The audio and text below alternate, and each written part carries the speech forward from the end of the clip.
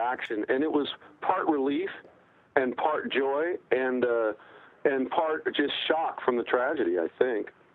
Tell us a little bit about what you've seen there from your perspective. We've had some reporters on the ground this week. They were there in August. They were there all week last week awaiting the decision. Of course, they were there as things were being set on fire on Monday night, Tuesday night. I believe they had some contact with some of your guys that basically offered them some backup. But give us your perspective on what's going on there as somebody who's witnessed it. Well, from the big picture, strategically, the first night, there was a huge mistake made by Governor Nixon. He put a number of resources guarding the wealthier institutions, you know, Clayton City Hall and the Federal Reserve and downtown and businesses, and left the small business person, which is literally the demographic of Ferguson itself, left it to the dogs. I mean, Nixon threw that town into the fire. And with these arsonists running around, they had months to prepare. We had plenty of resources here in the state of Missouri. There was no reason why they shouldn't have had 5 guardsmen on every block protecting the small businesses. The first time around, if you get caught out, I understand. But this time around, the first night, those guys should have been in place, ready to go at the announcement. Which makes me and a lot of other people skeptical this isn't something that they've been wanting to happen. They're immediately talking about a race war. We've had a lieutenant general opining about calling in the Insurrection Act. Every single step of this from the very beginning, it seems to me, they have done things to inflame tensions rather than to step them down, concluding with the grand jury, using a grand jury, not having an open trial, and then the way that it was announced, doing it after dark when they had always had the riots begin in the past. It seems to me everything was calculated to get just this type of reaction. I think you're absolutely right. In fact, Sam, tell them about your encounter with the National Guard the other day. Well, I had an interesting encounter the other day with the National Guard. You know, we had secured the permission of all the businesses in the 2 buildings that we had the manpower to help. The owners of the businesses and the owner of the building had all agreed that they wanted us for security. So when we arrived on scene, I liaisoned with a sergeant that was in the National Guard and then walked back to the building owner's son, who was a dentist there. And I was speaking with him about the plan for the evening. And at that point, not 15 minutes after I talked to the sergeant in the guard, the owner of the building, the dentist's mother, called and said, "The National Guard wants to put people on our roof. Should we let them do that?" And I overheard the statement, and he looked at me, and I shook my head, "No, don't do that." And he told his mother, "No, please don't. We have a team here, and we want them on the roof. We don't want the National Guard on the roof." And I just thought it was an amazing coincidence that the moment they realized we were operating in the area, they tried to preempt us and take our position away from us. And I bet you, Sam, they would have put somebody there. They would have left them there for a while, and then they would have called them, said relocate, and left the building after they had determined that you were not going to be there. I would imagine that's what's going to happen. We've seen over and over again that businesses who, depended on law enforcement or the National Guard to protect them, they're the ones now who have lost their businesses. We see that in many cases, they relied on their connections with the community. They felt a connection. They put up signs that said they were in support of Michael Brown or whatever. They didn't believe that this would happen to them. They said, we trust the people in our community. But it wasn't necessarily the people in their community. For the most part, it could have very well been people outside the community. They did not take it upon themselves to protect their own stuff. And that's really what the Second Amendment is about. I think your mere presence there is a deterrent. And that's an important aspect of our rights under the Second Amendment. Having people who are armed and showing that that can stand down something, just as they've talked many years about having a nuclear deterrent or whatever as a deterrent to war. And we don't need to get into that. But I think having the arms there, people seeing that, I think that can stand down violence. Hey, Sam, did you ever see any National Guard on any roof anywhere in Ferguson? No, not at all. But last night, buildings 70 yards to the north of us were lit on fire, and buildings to the south of us were lit on fire. But they didn't want to challenge 10 to 20 men with suppressed weapons in a high position. They decided not to light those buildings on fire. I guess you could call it luck. It was just, just that evening, but I don't think so. No, it's a deterrent, and you didn't have it. It didn't require you to take any shots. They just saw that you were capable of protecting yourself, and they stood down, and then they took the targets of opportunity. We saw this happen during the LA riots, where the only people who didn't get burned down in neighborhoods were the ones who were there guarding their own stores. In many cases, they were doing it themselves with their own weapons. We have highly trained people here on this operation, and we have a lot of resources. We have less lethal options. We had water and fire extinguishers on the roofs. We were prepared for the arsonists, and there isn't any way to approach any of those buildings without being triangulated immediately with lethal force and non-lethal force. Well, that's the difference, is that you've got, as you pointed out, some trained professionals with experience.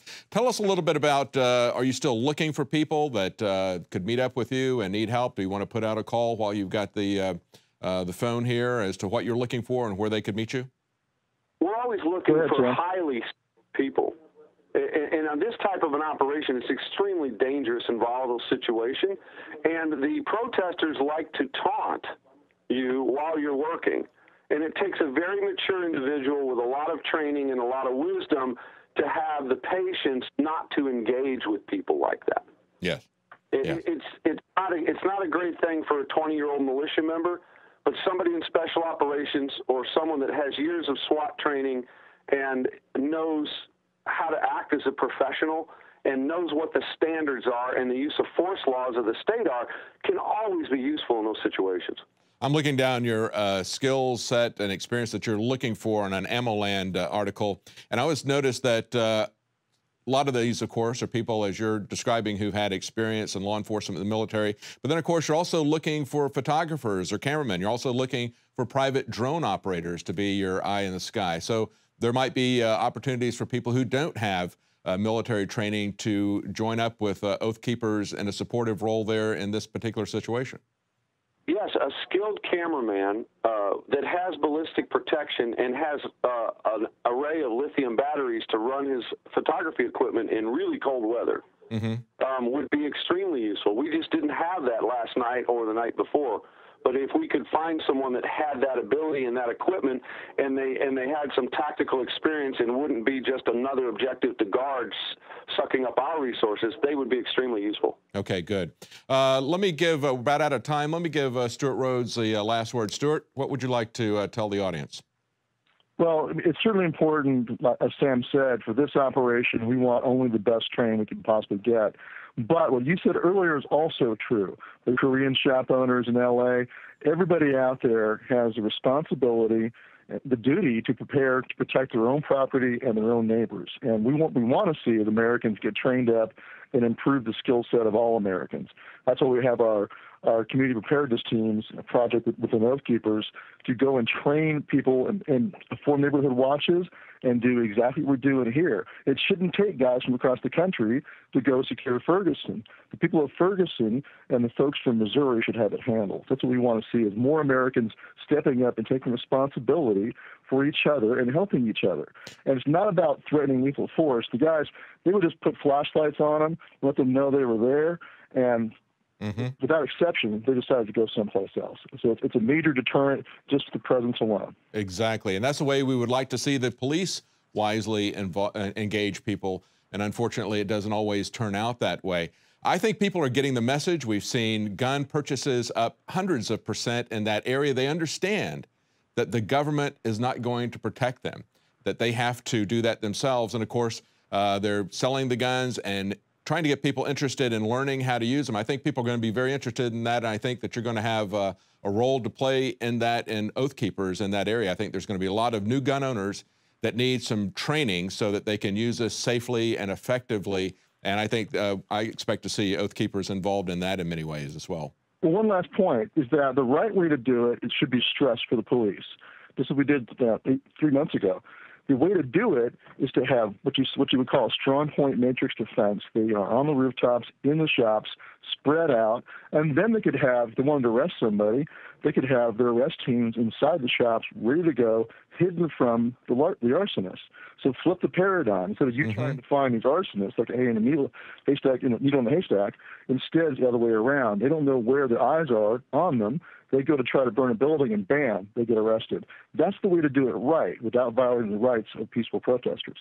Well, and of course, we could, and we have been throughout this week talking about why didn't they do this? Why didn't they do that? And the mistakes and the continuing mistakes, even after people have pointed that out, standing down the National Guard as they've done before, and now they've done it again, even not protecting the fire department as they were going in to put out a fire. As one of the reporters said to the police chief there, isn't it standard operating procedure that the police would go in and secure these areas and have the backs of the fire department? And he goes, yeah, that's standard procedure, but it didn't, I mean, it's amazing to see what they're doing there. And again, we have to ask, is this gross incompetence, or is this something where they would like to see a race war evolve because it would suit their purposes?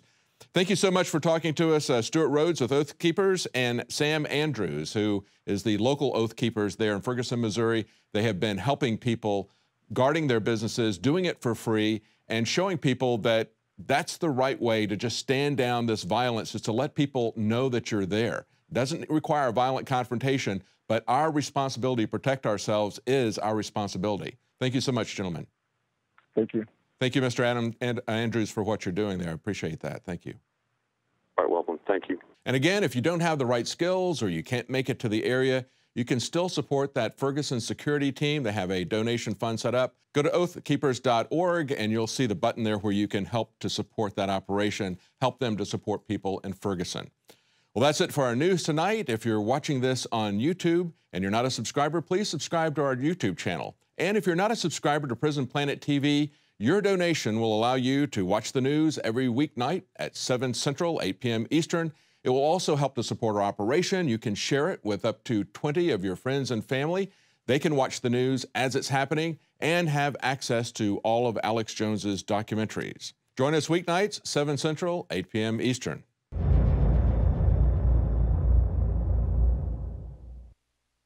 Another major health threat, this one in Toledo, Ohio, where everybody in the entire city has been told not to drink the water. Ohio's governor declaring a state of emergency. Did you know that the average person uses about 80 to 100 gallons of water at home every single day? If there's a water emergency, will you be prepared? Panicked residents forming long lines throughout the day. We're here at a supermarket in Toledo. You can see the shelves empty where water once was. To stay safe and healthy during a crisis, you must have access to safe, clean water. Water which will not be available at your local grocery store. There's a mad dash on right now to stock up on supplies. The ProPure Pro 1 G2.0 water filtration system is a must-have for every modern, independently minded household. Protect your family's safety during an emergency. Go to InfoWarsStore.com today to purchase your ProPure Pro 1 G2.0 water filtration system or call 1-888-253-3139.